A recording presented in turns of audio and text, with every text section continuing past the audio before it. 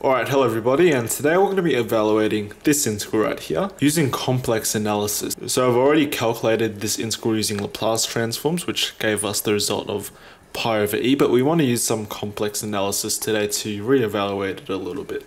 So let's just get started here. First of all, we need to define for ourselves a new complex function. So let's just take the usual approach for this type of integrand right here. We're going to let some new function, we're going to call it f of z, be equal to z, and then I'm going to replace the sine of x with e to the I z, and then I'm going to divide everything by z squared plus 1 like so. And those on the denominator right here, we're going to have two zeros. So what that means is that we have two poles for our function. So if you factor the denominator a bit, just use difference of two squares, because this is exactly minus I squared, because I squared is -1, negative, and -1 is a positive 1. So if you just split the denominator up a little bit, you should get z plus I and z minus I, and letting the denominator equal to 0, you're going to have two poles at z equals I and z equals minus I, and this will be useful later on. Okay, so we've defined for ourselves a function, we've figured out where the poles are, now we have to figure out what our contour will be. And for this type of integral, it would be nice to use the semicircular contour.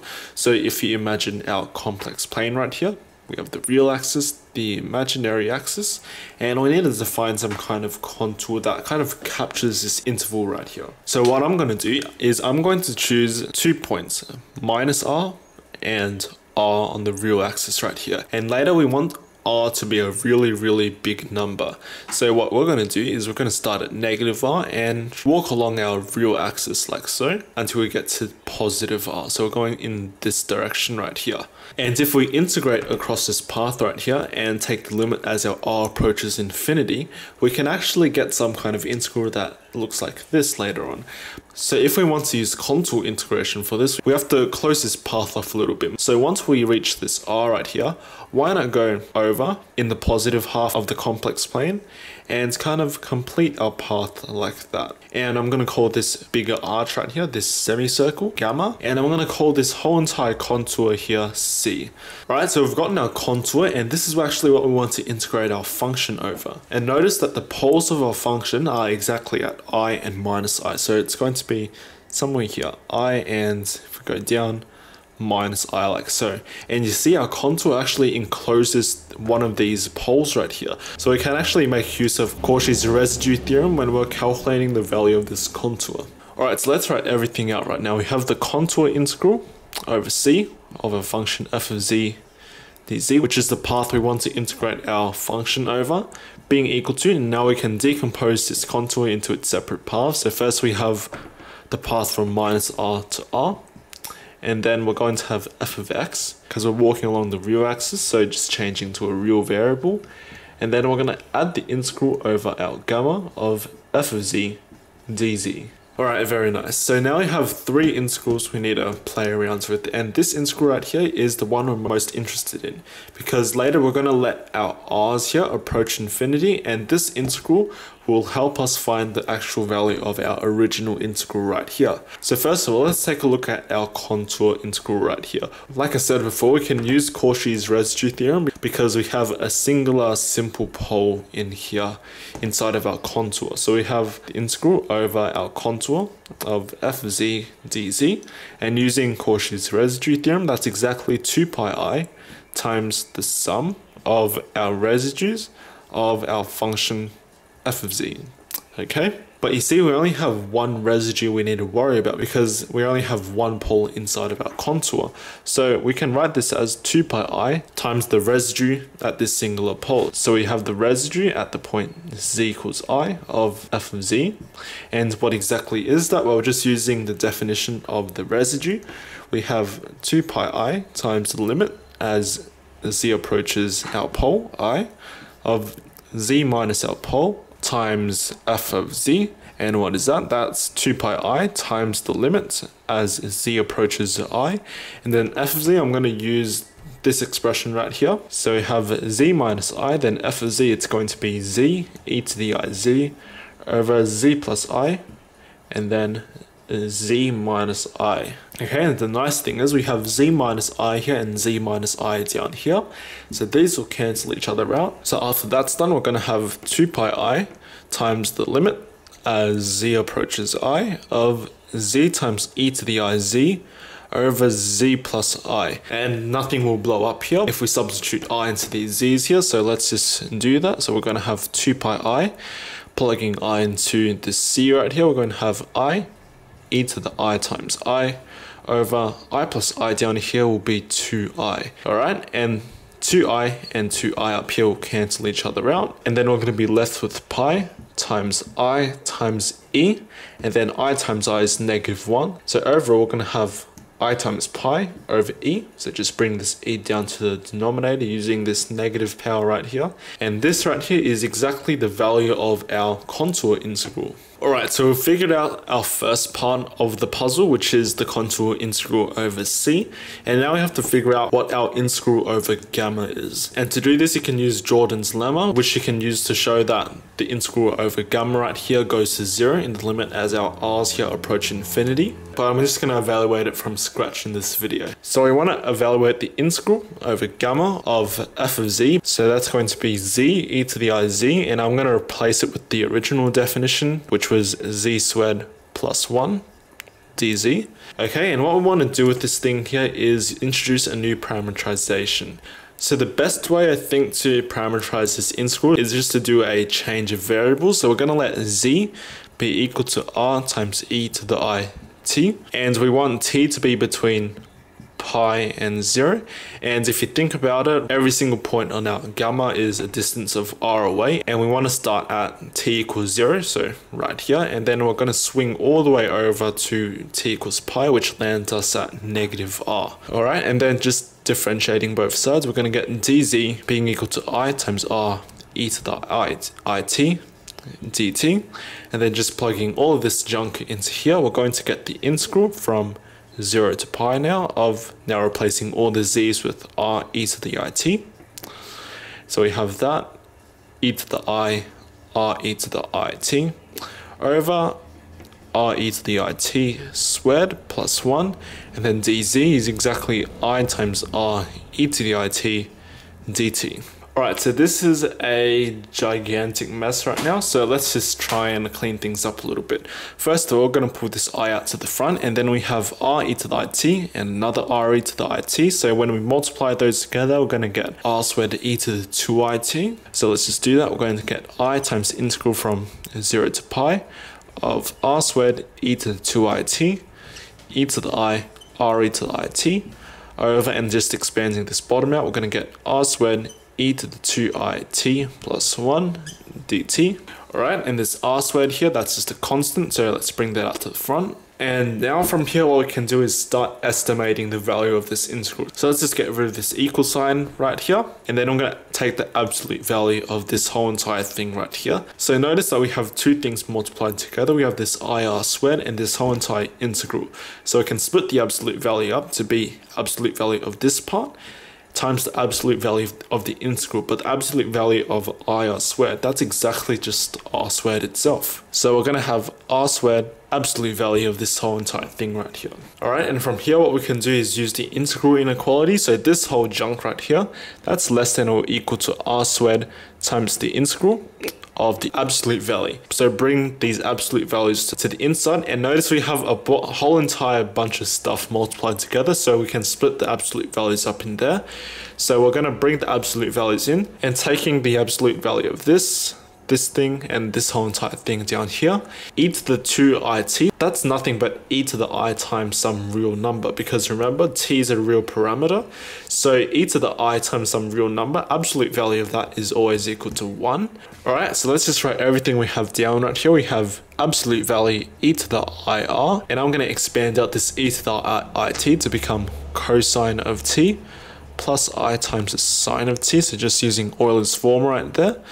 And then we're going to divide everything by absolute value r squared e to the 2it plus 1, and then ends absolute value dt. Alright, we still have a little bit of a mess to deal with, but if you look on the denominator right here, we can use the reverse triangle inequality to further estimate this thing right here. So if you look on the denominator here, we have the absolute value of r squared e to the 2it plus 1.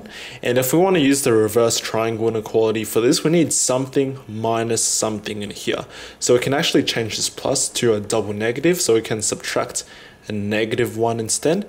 And what does the reverse triangle inequality says? It says that this thing right here, that's greater than or equal to the absolute value of the first part inside the absolute value, so r squared e to the 2it, and then I'm going to subtract the second part inside the absolute values, and then from here we can just clean things up a bit. We have a product in here, so we can split up the absolute values. Same thing as before, e to the I times some real number, absolute value of that is exactly 1, and then we have an r right here, but r is always a positive real number. So absolute value of that is always positive, so we can ignore that.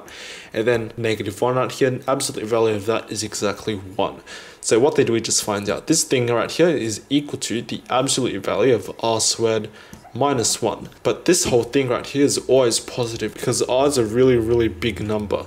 So we can just say that it's equal to r squared minus 1. So this whole chunk right here is greater than or equal to r squared minus 1.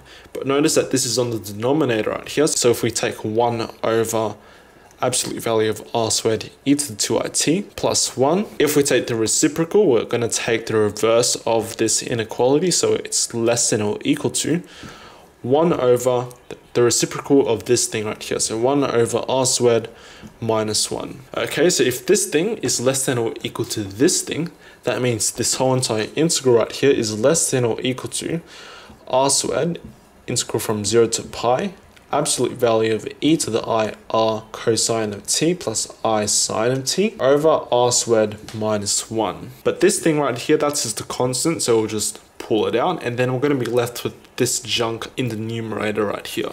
Alright, so this integral right here, that's equal to r squared over r squared minus 1, integral from 0 to pi, and then we have absolute value. And up here, I'm going to expand out this brackets a little bit to give us a sum of two things and then split the exponential up from there. So first of all, we have e to the I r cosine of t up here.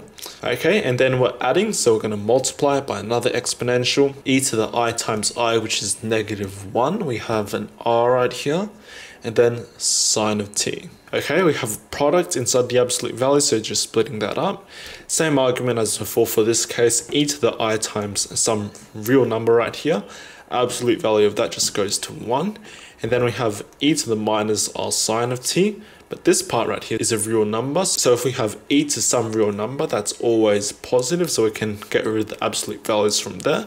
So this thing right here is equal to r squared over r squared minus 1, integral from 0 to pi of e to the minus r sine of t dt. And then here you can see what happens as our r gets bigger and bigger and bigger. Since we have this negative right here, this whole entire thing will just go towards 0. But only under certain conditions. I already talked about this in a previous video, because this thing actually goes to 1 if our t is equal to 0 or pi, because sine of 0 or pi is exactly 0.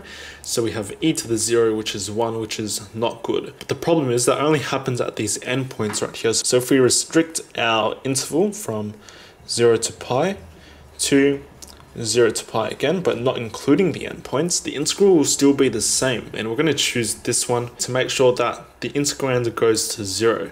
So if we take limit as our r approaches infinity, we're going to get, well, at least for this first part here, if you use L'Hopital's, it's just going to evaluate to 1 because it's growing at the same rate. But now we're going to have the integral from 0 to pi of 0 dt, because this thing's going to go to 0, and that's exactly 0. So what does this result mean right here? Well, remember originally we had the integral over gamma, which we turned into some parameterized integral from 0 to pi, and we actually took the absolute value of this thing to estimate it, and we found that it was less than or equal to some junk, and we found that that junk was less than or equal to 0 in the limit as our r approaches infinity. But the only way for this thing to be less than or equal to 0 is if it's equal to 0 itself, and for something to have the absolute value of 0, well, that thing must be 0 as well. So our integral over gamma in the limit as r approaches infinity just vanishes it, so it goes to 0.